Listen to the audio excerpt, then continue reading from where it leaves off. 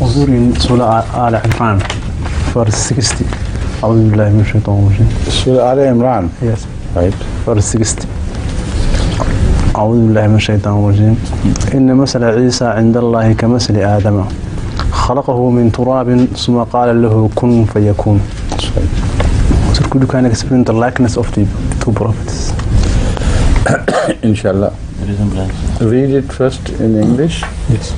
In Arabic, and then translate it into English, and then I'll turn to that. You have also to translate him into Arabic, haven't you? Yeah, just that's the question. This is verse number 60 from Surah Al-Imran. It says, A'udhu billahi minash shaitanir rajeem.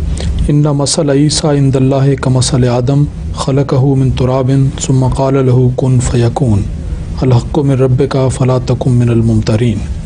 The translation is, surely the case of Jesus with Allah is like the case of Adam. He created him out of dust. Then he said to him, be, and he was.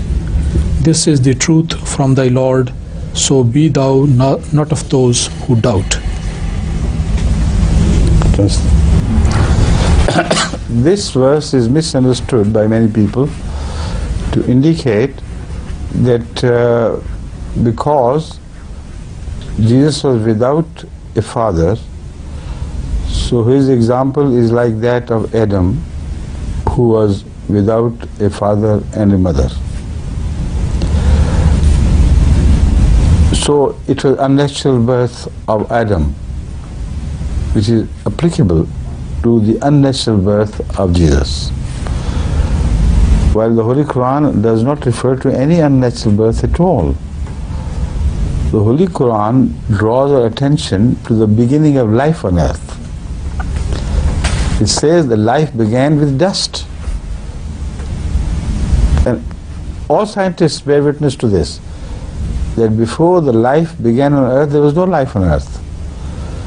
So if God can create life out of nothing, how can't He create life by a single partner?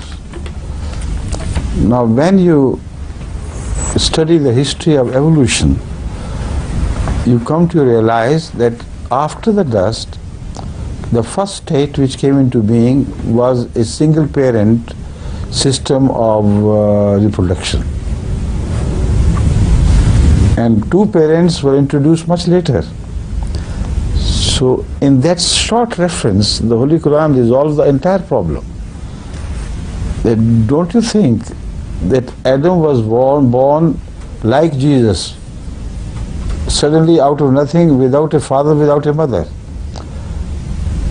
But he was born through a very long process where life started with just dust. So that proves that God is an all-powerful creator.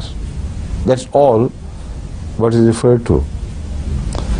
Now some people, some Muslim ulama, scholars, particularly I think from Indo-subcontinent origin, but also perhaps in Arabia, infer from this that this shows that if Adam was like Jesus, impossible things can happen about both. See? So what is wrong with God lifting him to the 7th heaven? So he was a miraculous thing, and the same God could lift him to the heaven because he is like Adam. So I draw their attention to the fact that exactly the opposite is proved. If Jesus was like Adam, the ulama believe that Adam was thrown from heaven to earth, not lifted from earth to heaven. So he should have been sent down somewhere, not lifted up. Otherwise his masal is not like Adam. So this verse, if it proves anything, it proves this. Don't you ever think that Jesus would be lifted bodily to heaven? He is like Adam. And Adam was thrown down from the heaven down to earth. How could God lift him if he is similar to Adam? So this verse will not serve the purpose of the ulama at all. It can only serve the purpose of those who try to understand the Quran in the light of Allah's wisdom. And once you understand, then these verses create a beautiful image of the realities of life. These verses don't lift you to the myth, to imaginary things. They bring you down to earth and make you understand things as God created them, not like you imagine. Right? آخر هذه الحالات. Just a minute. One point I want to emphasize here, why I'm saying this. This is a tribute to the greatness of the Quran, that it does not say Adam was created without a father or a mother. Because Adam was created out of a father and a mother. So the Holy Quran takes you all the way back to the beginning of life. And in that beginning of life, we find a stage where children were born to single parents.